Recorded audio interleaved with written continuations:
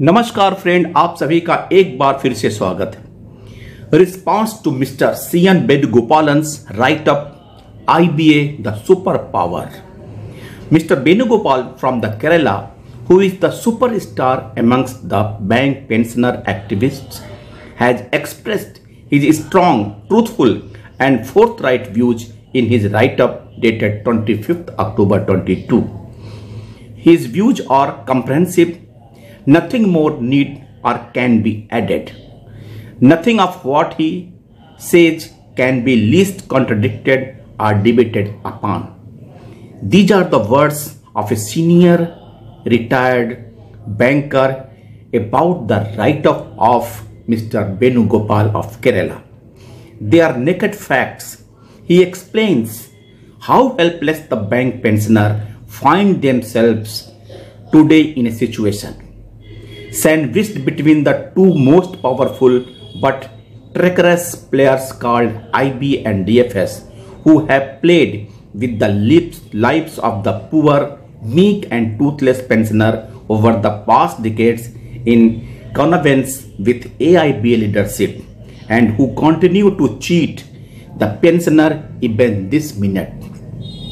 IBA has evolved into a cruel monster with a management committee whose members have no integrity whatsoever, even to avoid uttering blatant lies in front of the country's highest court. DFS has been misusing IBA to implement rules and procedure which are detrimental to pensioner interest. These two powerful bodies are aided by the silent and indifferent attitude of the Prime Minister and the Finance Minister and even the Judiciary. The constituents of UFBU other than AIBA seems to have surrendered to AIBA leadership and show no courage even to raise their little fingers against the injustice that are being done to the pensioner. They are simply watching the play and have preferred to leave their former colleagues in lurch to fend for themselves. The PM and FM are too busy trying to retain power for their party, and so their eyes are closed to the functioning of IBA and DFS. Concern for senior and super senior pensioner is totally absent in this great country. Mera Bharat Mahan. Mr. Venugopalan's write-up is a must-read for all bank pensioners, even those who are not actively engaged in today's pensioner struggle and who are silently watching and hoping for better days for themselves.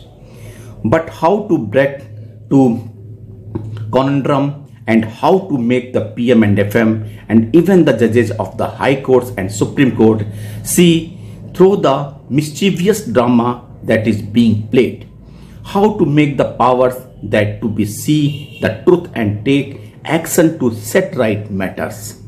Mr. Venugopalan's write-up and the views expressed by him due to his high frustration with what is going on, which frustration is equally shared by all bank pensioners, must receive the attention of PM and FM and the Chief Justice of India. Only then can we expect better days for the bank pensioner, Mr. N.R.R. Rao, a senior banker. Thank you friends. Namaskar.